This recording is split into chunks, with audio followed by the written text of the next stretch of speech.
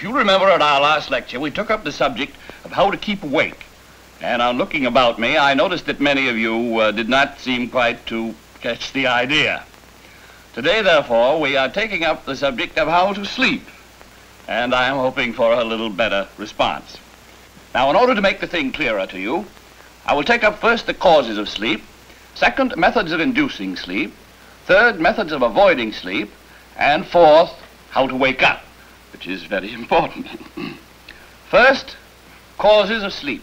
Sleep is induced by the blood leaving the brain, thus.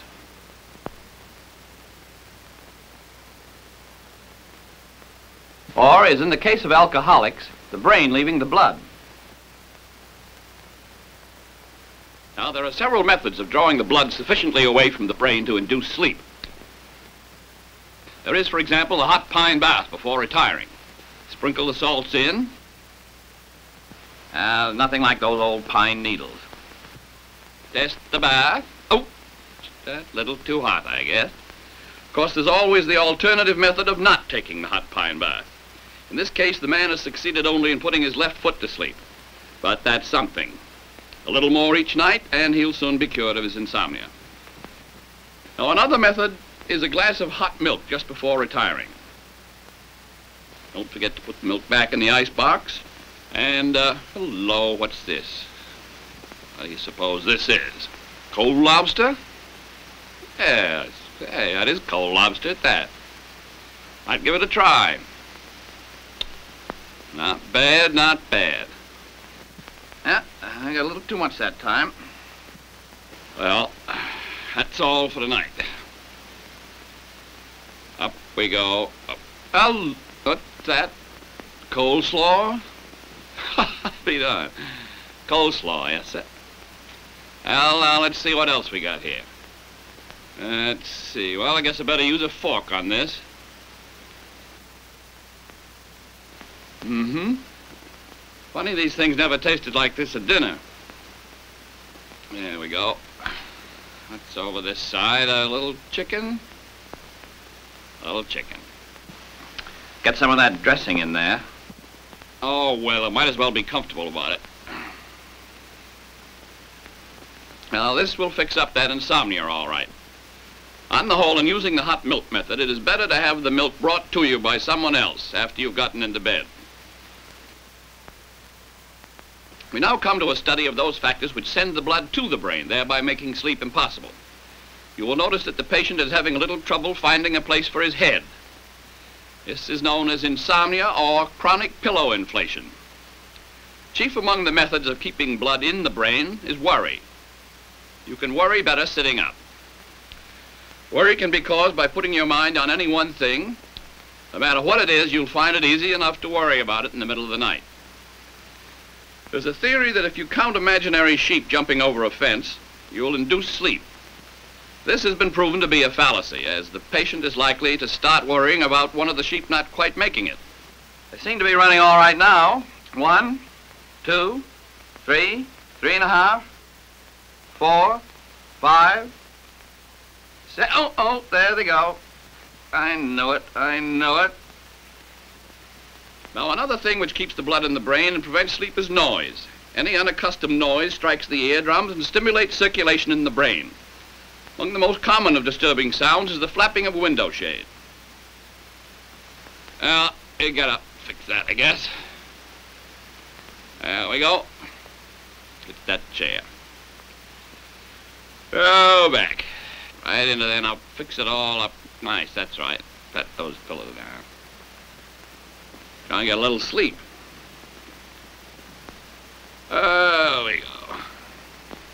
Up today. Now we're set.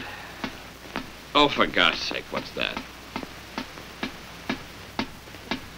Well, you might as well get up and fix it. Get up and fix it. You won't get any sleep if you don't. Seems as if the guy never got any sleep around here. Now, shut up.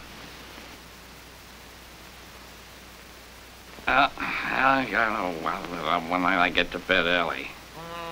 The sound does not have to be a loud one to cause sleeplessness. A mosquito doing a spiral from a high altitude will do the trick. Here he comes. Now wait just a minute and then you can get him when he lights. Take it easy. Take it easy. There we go. Well, missed him. Well, try and bite through this, you will. In some forms of sleeplessness, the patient is not only unable to sleep, but is unable to stay in bed. This is known as the leaping jitters or the 2 o'clock bounce. This condition is induced by alcoholic excesses and manifests itself by a pounding of the heart, tightening of the throat causing suffocation, and a cold moisture appearing on the forehead. If the patient had not indulged his appetites to the detriment of his health, he would not be in this condition, and it is a lesson that all of us should take to heart. Oh, shut up and mind your business. You see, he's in a state of nervous irritability as well as sleeplessness. The only cure for this is not to go to bed at all. Oh, I'll go to bed when I like. One of the main causes of sleeplessness, however, is bodily discomfort in the bed due to faulty bed making. This results in the peekaboo blanket and the side slip combined with the riding pajama top. You will note that the sleeper's back is entirely bare. Because here it is talking. We have here a pamphlet issued by the Mellon Institute in Pittsburgh showing photographs made of a man during an 8-hour sleep. It was found that he changed position 55 times, which is normal for the average healthy sleeper. Let us study these positions now in detail without actually getting into bed with the man. He dropped off in this position, which is called the supine curl, which he held for 3 minutes. Then into this, known as the kitten coil, which he held for 20 minutes, practically a record for the course. Then into this, or sleeping, sitting, standing crouch, which held him for 11 minutes. The best way to get into this position is to fall into it from above. This is a great favorite with drunks. The advantage of this position is that it gets him so close to the bed. Here he decided for smothering himself, which he did for 8 minutes. And now into the ventrolateral sprawl, which amounts to doing a Highland fling in bed. He liked this so well that he goes into a more difficult step. In this position, he is ready to hop out of bed at a moment's notice. Now, just to show what the normal, healthy sleeper actually accomplishes in the way of exercise during the night, we will speed the camera up and run off his routine in fast motion. It will now be understood where the expression sleeping like a top comes from. It makes one wonder what the idea is of getting into bed at all. It would be less exertion to play a good game of handball.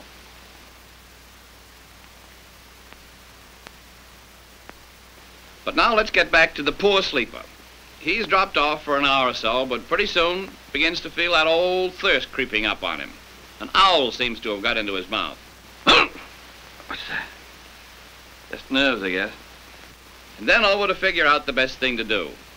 He's running 3 courses over in his mind. To get up and get a drink, to lie there and die of thirst, or to go back to sleep. The last is out of the question. The second would take too long. Oh, he might as well get the drink of water. Now, the point is to walk into the bathroom and back without waking himself up completely. Walk very carefully with the eyes half closed in order not to get the circulation started. Who left that door open? There we go. Now, that glass ought to be right about here. No. Oh! Pick that safety razor. There we are. Oh. Hold it a little closer. Now, there's no water in that. There's no water in that. Oh, careful, careful. Now. Oh, don't spill it. There we go.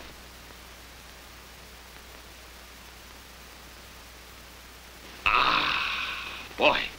Now, back to bed. Look out for those shoes. Whoop. Now he's good and wide awake. And he stays wide awake until just before it's time for the alarm clock to go off. Then sleep begins to creep up on him. There it goes.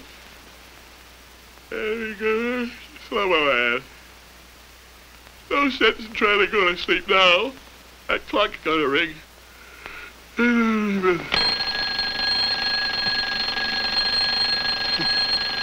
Well, I guess that'll be all for today.